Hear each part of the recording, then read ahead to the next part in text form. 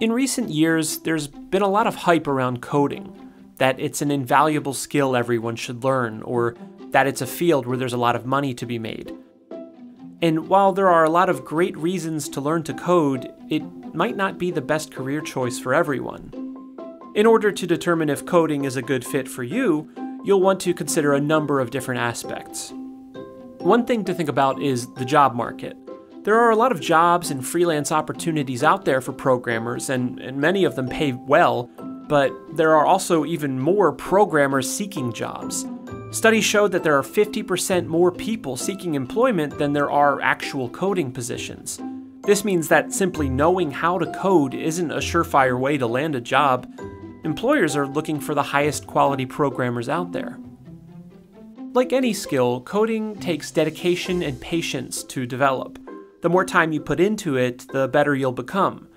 Learning your first coding language might prove to be a long and difficult process, but the good news is that once you've learned one, others become easier to grasp. As technology continues to evolve, some new jobs are going to be created, but some of today's jobs will also become obsolete.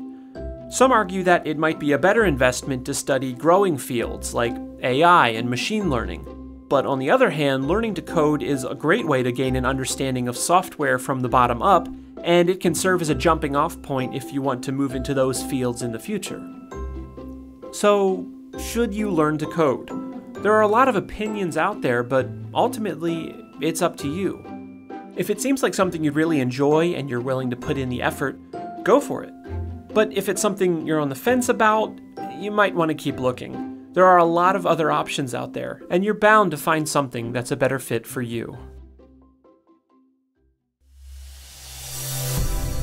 GCF Global, creating opportunities for a better life.